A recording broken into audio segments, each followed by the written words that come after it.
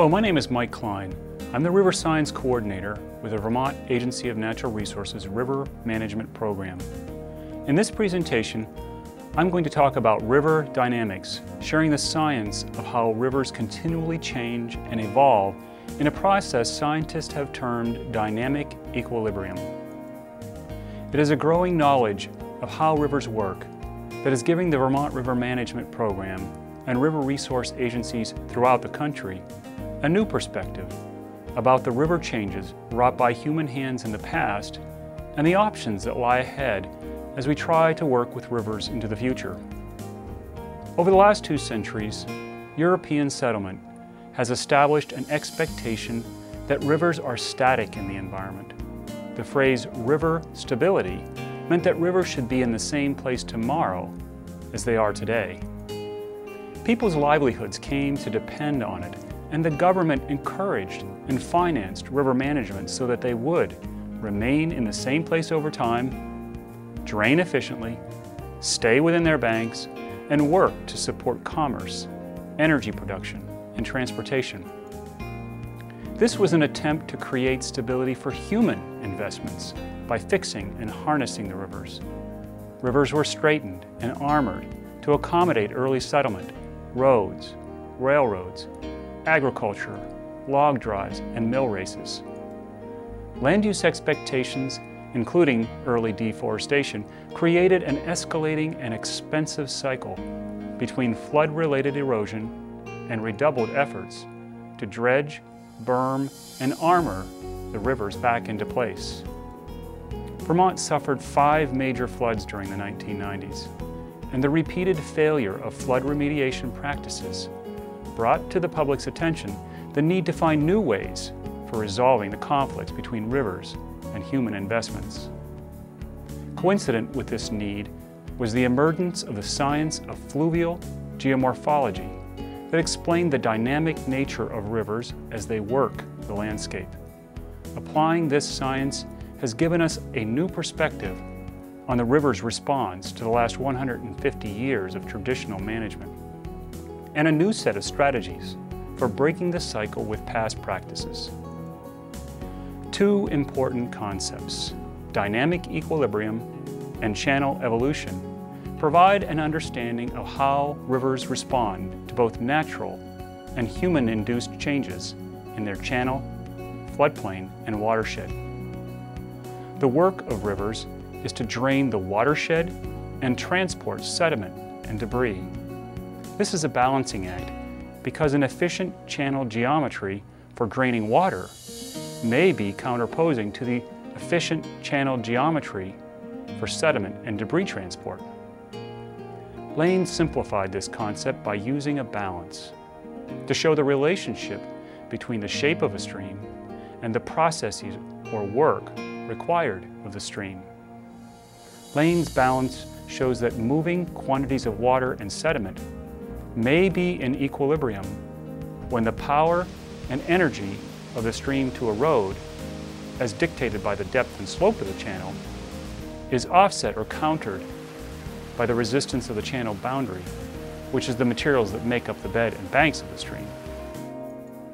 We can understand the balance between energy grade and boundary resistance in a particular stream by studying its geometry, including channel dimension, pattern, and profile, as well as studying channel bed and bank materials.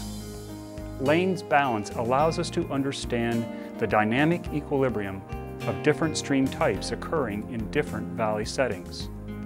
The mountain stream transports water and sediment and remains in equilibrium because the great power produced by the steeper gradient or slope is balanced by the resistance of the bedrock, cobbles, and boulders that comprise the bed and banks of these streams. A lower gradient, valley bottom stream transports water and sediment and remains in equilibrium when the power produced, more as a function of channel depth, is equally distributed and minimized along the longitudinal profile so that it does not become so powerful in any one place as to overcome the lesser resistance of the finer grained materials that comprise the bed and banks of the stream. Lane's balance allows us to predict the types of adjustments the channel is likely to experience in response to changes associated with either side of the scale. In the mountain stream, if a large flood occurs or encroachments in stormwater combine to deepen the channel, the increase in power may overcome the resistance of the bed, even a coarse-grained bed, and the stream will erode down in a process called degradation. The same degradation process is common in the valley bottom streams that have been straightened, bermed, and armored. These practices resulted in an increase in power that easily overcomes the resistance of, say, the gravel is typical in a low gradient stream bed. This stream is not only transporting more sediment than it is storing, but has become a source of new sediment, all of which is headed downstream. Downstream of the degrading reach, the balance swings the other way, as increased sediment supply overcomes the transport capacity of the lower gradient channel, leading to sediment deposition, filling the channel in a process called aggradation.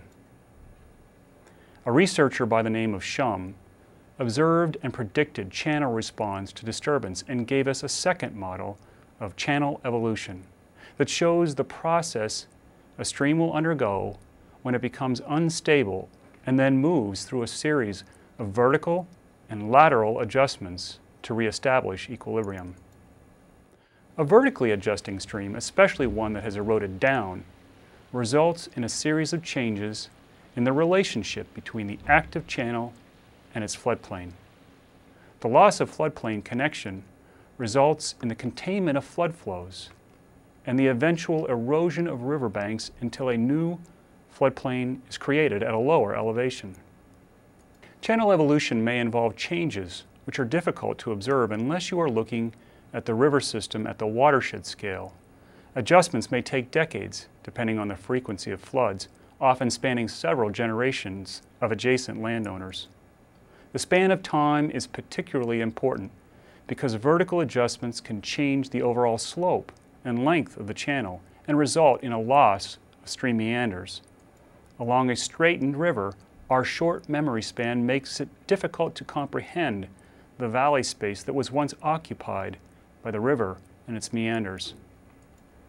Managing rivers to achieve equilibrium presents a very great challenge to landowners, watershed organizations, and state and local governments because we will have to consider how land use changes modify the quantities of flow, sediment, and debris, thereby tipping the balance, and how changes to meander patterns, floodplains, and riparian areas have modified channel geometry and thereby the efficient transport of these watershed materials. We will also have to understand that for rivers to effectively transport the materials produced in their watershed, they must have space to express the physical imperatives that govern them.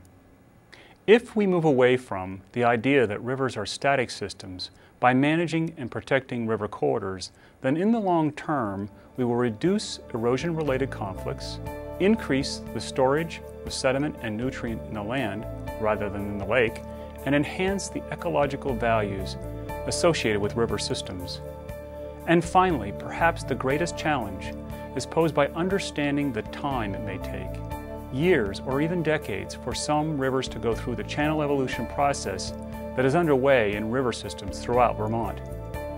Nonetheless, our best option is to manage rivers toward their equilibrium condition because we now know that working against the physical imperatives of a river as it adjusts to maintain or reestablish equilibrium has been ineffective and counterproductive to the goals of reducing flood hazards and sediment and nutrient loading.